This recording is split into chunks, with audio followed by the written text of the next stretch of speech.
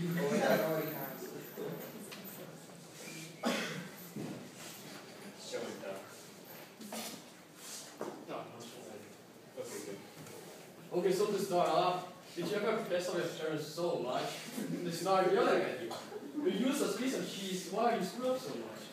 Or simply just kick you out of the house. You, I don't want you to be in my house anymore. Get out and don't come back. Do you think that is wrong or harsh? Hey, do you think it is? What's the question? Kind of, yeah, I guess.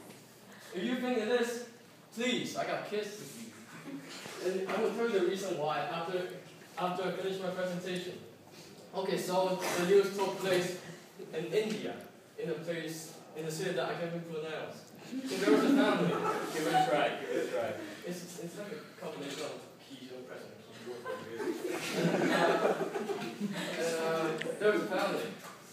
Father, a stepfather, and a 14-year-old daughter.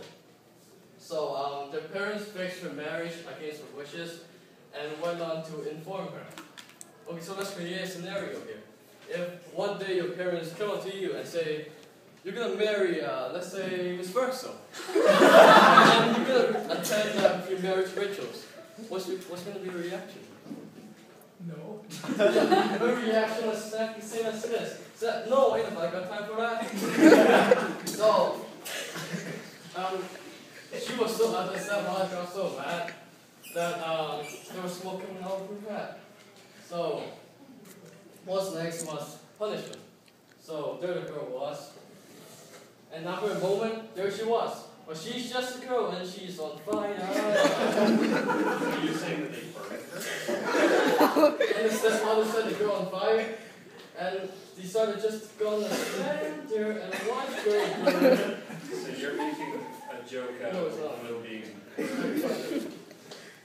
So this result, the girl suffered 80% of burn injuries, and fortunately she escaped death by the skin of her teeth, and the parents were arrested. So there are a couple of things I learned from the story. First, maintain a good relationship with your parents. So listen to them as much as you can, and don't say no until the very moment. So they're never going to give you up, they're going to let you down, they're going to run around and desert you. And second, we are people that we care for and love. And we all want to light up their world like nobody else, but burning them, not a good idea. And the last one, simply live while we're young. Don't wake up in the morning and go like, today I don't feel like doing anything. I just want to lay in my bed. Get up and, play golf or party in USA. Because you never know what's going to happen to you the next second.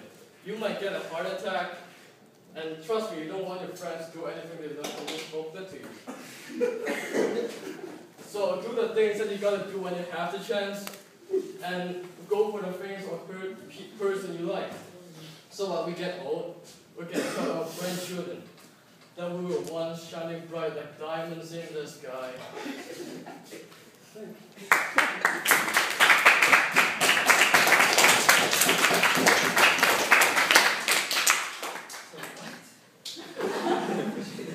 What was this about? A stepmother sent the girl on fire. And what was the story? Because she refused to attend the pre-marriage rituals. And when was this? A week ago. Was it a week ago? Was it here in Canada? In You said India. And so what's the issue? Other than that she was burned. because they fixed her marriage when she was at the age of 14. Okay. And I'm just trying to get it together. Does that have any parables with, does it have any consequence for the people in its lives? I know that's a silly question. Why does it matter? because we have to know that there's things that happens around the world that we're lucky. We are lucky that we have like schools and we can do anything that we want with freedom. So using it like as an opposite example. Yes.